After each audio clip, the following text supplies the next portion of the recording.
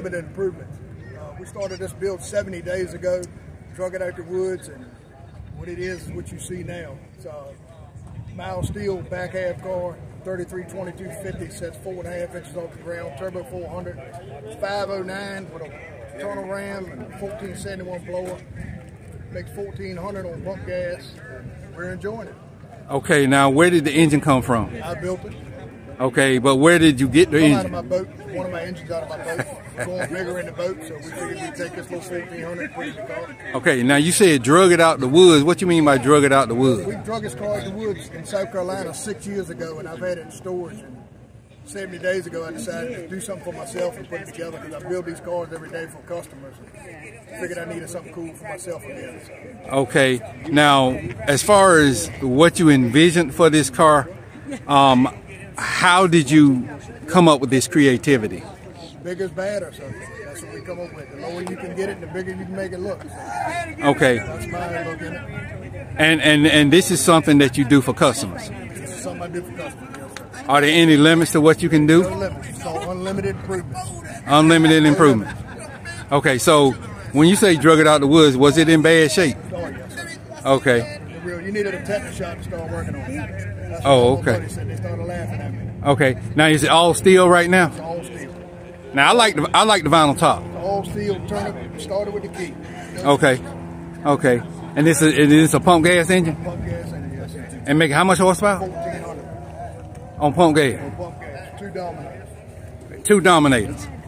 Okay. So these not just 2 regular copper, these 2 dominators. Yeah, what size dominators? 2 1050s. 2 1050s. That's a lot of CFM. Yes, sir. Now tell me about this intercooler right here. The intercooler's not hooked up because I run out of time, but we're going to hook it up. Okay. And that ought to make probably 75 more horsepower with the intercooler hooked up. Okay. Now, will the intercooler help as far as driving is concerned also?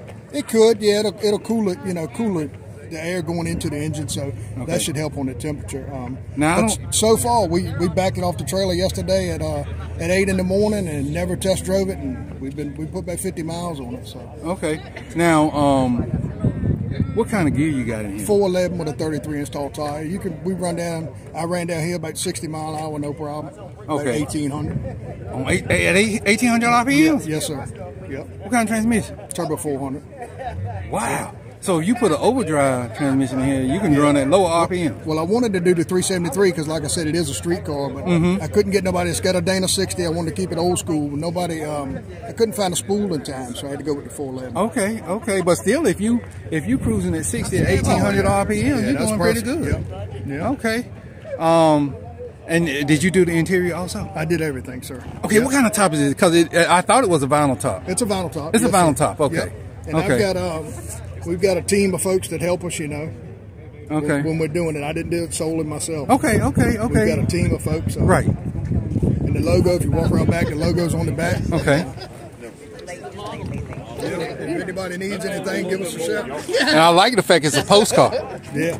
I wish I had got that. That's the only way you can ship. Okay. So, Buck Wild is different from Buck engines. Yeah. Yes, okay. Sir. Totally different. Buck Wild is my name when I was racing because 25 years ago I was pretty wild. So that's where I got the name from. Here's the number. If anyone needs anything, please give us a call. From mild to wild, we can make it happen. Okay. And what I like about it, it looks stock. It's stock appearing, except for the rear tires. But I mean, I like the way you got them to fit. I mean, and it's 4-inch exhaust all the way over the rear, not under the rear. Not under the rear. 4-inch exhaust front to back over the rear. I mean, you did this. I swear you did this, man. You painted it too? A friend of mine, Bruce Kennedy, painted it. I had a hand in it. I laid everything out on the back. He sprays it. We both spray, but this was kind of a deal for all of us to get. Oh yeah, well you were in a crunch. Oh yeah, you was in a crunch. Days, so and I work 40 hours a week doing heat and air conditioning. Right. But we're happy to be here. Okay, well I'm glad. We got some tweaking to do on it, but so far it's turning heads. So.